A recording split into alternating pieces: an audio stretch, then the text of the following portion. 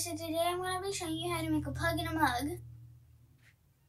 First, you will need a hot glue gun to make the grip and the handle, brown clay, peach clay, and the color of your choice. I chose blue. So I put something underneath so the hot glue gun won't get stuck to the ground, and so nothing will get stuck to the ground really. First step is to make how big of a mug you want. First you have to roll it. And then you kind of squeeze it more down. You roll until you like the shape. Now I have rolled it into the size I want. Second step is to make a head. The only thing you have to do is roll it into a ball of the size that you want. Third step is to stick the head to the mug. The next step is to pinch the sides.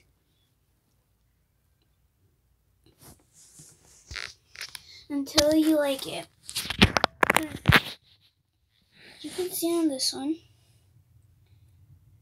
that I kind of pinched the sides a little bit until you like it. I'll be back once I'm done.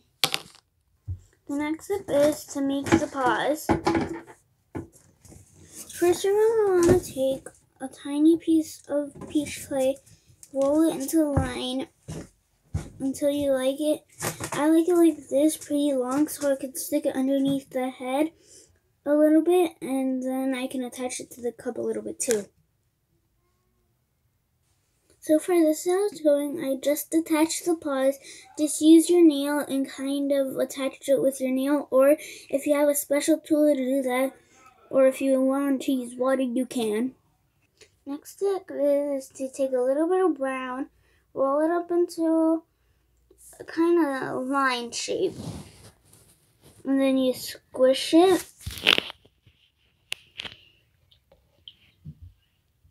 You can either keep it like that or pinch the end until it kind of looks like a mustache. Next step is to attach it to the face. This is how it should be looking. Next step is to make the ears. Take a little bit of brown, make a thick line, and then attach it to something. And then you squeeze one part but not the other. And then you can attach it to the head. If you want it to be less thick and more wider, then you can just kind of push it more down. Then you just repeat that again. That's how it should be looking. Next step is the eyes. You take very little bit of black, split that in half, and then you roll it into a circle with your 2 fingers until it looks good. And then you can attach it to your pug in the mugs. If you want, you can put it in the oven already. Well, you have to put it in the oven already, and then you can attach, after you're done with the oven, you can attach a handle if you want. I'm going to do it so I can show y'all. You put it to bake, or if it's air dry clay, wait about 5 days, or just a week, or maybe 1 day. I'll be right back once I'm done baking it. As you're waiting, you can just get the hot glue gun, and you're going to want to take your flat surface that you put down. You can do this step right now, or either you can wait until it bakes, but I'm going to do this step right now. You're just going to want to take your hot glue gun. You're going to want to attach it, and then you're going to want to make a kind of U. Either you can make a like that kind of, but I'm going to make mine smaller, so I'll be back once I'm done. Wait till it dries, but this is optional. You can make it on wood, or either you could wait till it bakes so you don't have to peel it off, but right now I'm just waiting for it to dry.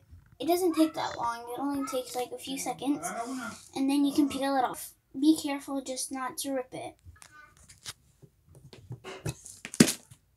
This can sometimes be satisfying if it peels off nicely, but it can be not that good if it peels off really rough and it ends up tearing, which then you would have to do it again, or either you can hot glue it back together.